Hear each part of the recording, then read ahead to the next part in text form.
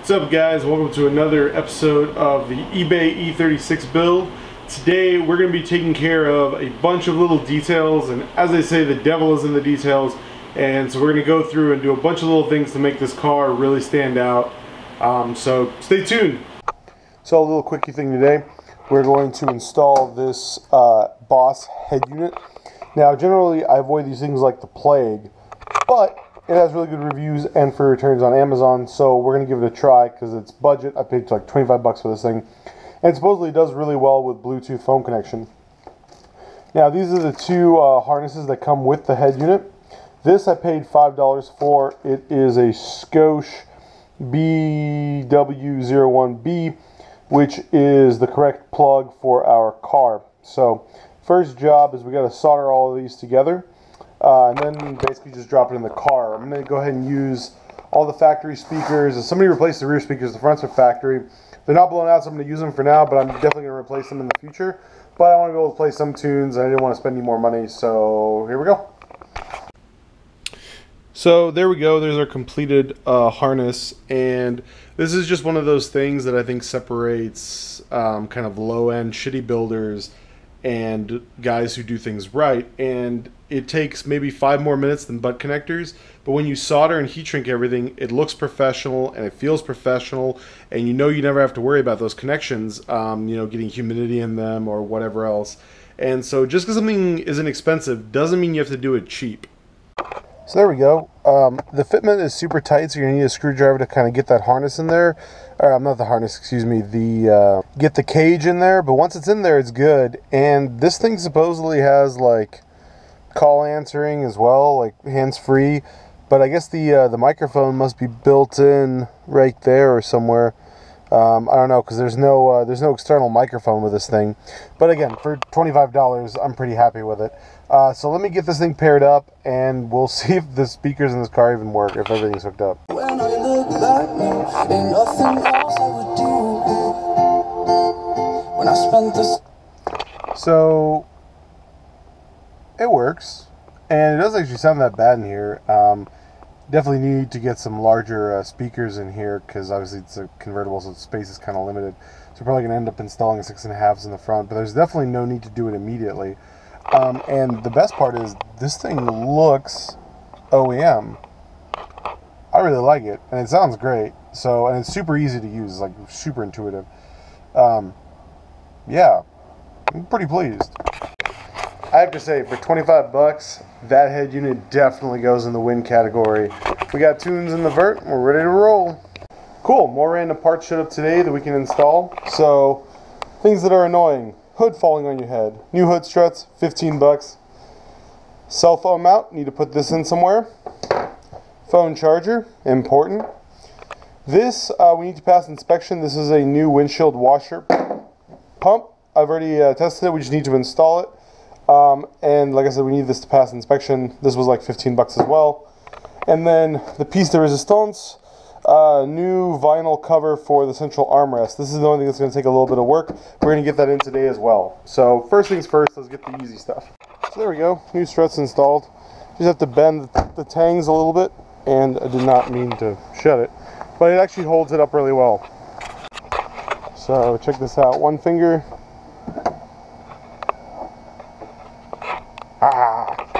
So next thing is we got to replace this. Basically, if you have fluid in here, it's just going to go everywhere. Just the way this tank is designed. I guess you could like try to siphon it out or something, but it's just power washing fluid. So we got to pull the old one out and get the hose off, get the hose in the new one, put it in. There's a rubber grommet in there. There we go. We didn't make too much of a mess, but you just have to replace it.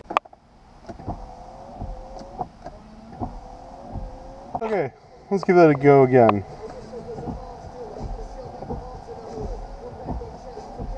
Okay, that's 1 for 2. That one I think is just the nozzle itself is kind of Dunsky. But I think we should be able to pass an inspection like that.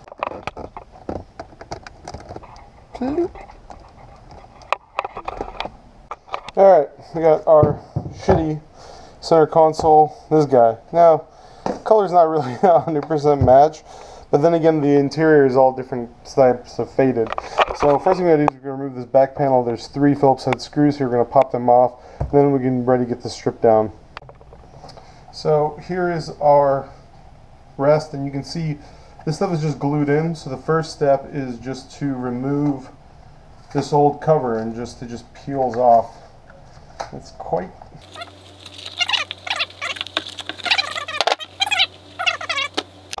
So there we go.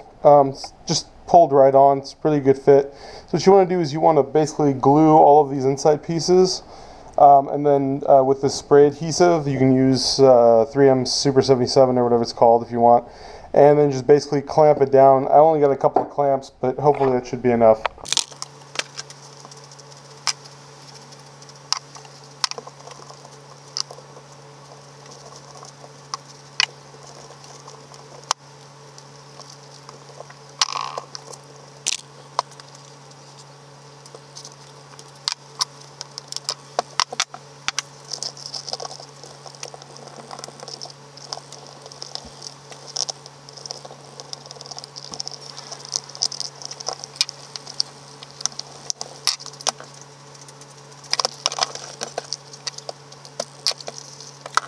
Now, admittedly, there's like 5 different shades of beige in here, right? The front seats are one color, or that front seat's one color, this front seat's another color, the back seat is less faded, this thing is like kind of a bright white.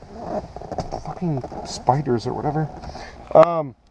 But it's significantly more comfortable and feels rather nice. So I'm pretty happy with it.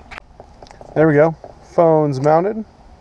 Hopefully this won't be much of an issue for the passenger, but it gives me a nice readout. I can see the GPS when I'm driving, I can change music, it's all very convenient, it can charge. Perfect little location. A few more random pieces of stuff came in. This right here is a special rubberized plug for this hole. There we go, there's our special little rubberized plug. So no more hole. And we got these guys, which are new struts for the hood. So, or I'm sorry, for the trunk, so we're gonna put those in. Again, doesn't require an engineering degree, doesn't cost a lot of money, it's 15 bucks, but, you know, when the trunk is right here, flip it up, it opens on its own, makes kind of a scary noise when it flaps open. That's good. So the next thing I installed is a clutch stop, and I got it for 10 bucks off eBay, but the guy that makes these, I think, is a forum member somewhere. And so these things are great in the sense that when you set them correctly, like this one is set, basically the clutch bottoms out just past the point of engagement, and so it minimizes how far you got to push, because this car without the clutch stop has a really long clutch throw, and about half of it is just noise. So it's a good little thing to have. Like I said, 10 bucks, totally worth it. So the next thing I did was I installed this. This is the BMW weighted performance shift knob. This is expensive. It's like 65, 70 bucks, but it's literally the best shift knob on the face of the earth. I would have this in every vehicle, BMW or otherwise, and you can get it in the 5-speed or the 6-speed pattern depending on what car you need.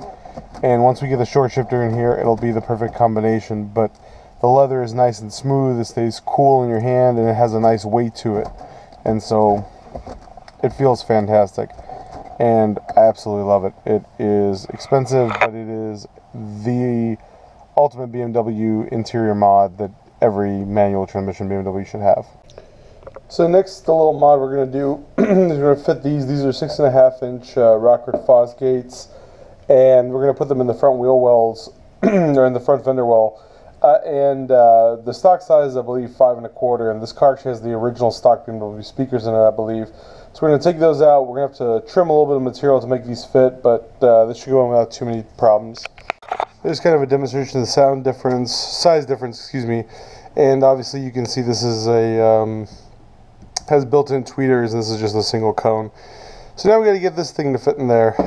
I hope you guys enjoyed all the little touches we put on the E36 today. As always, I'm Max, this is MaksWerks. If you like this video, hit the like button. If you like this channel, make sure you subscribe down below. If you want to send me some hate mail, comment section is right down there as well. As always, thanks for watching. Peace.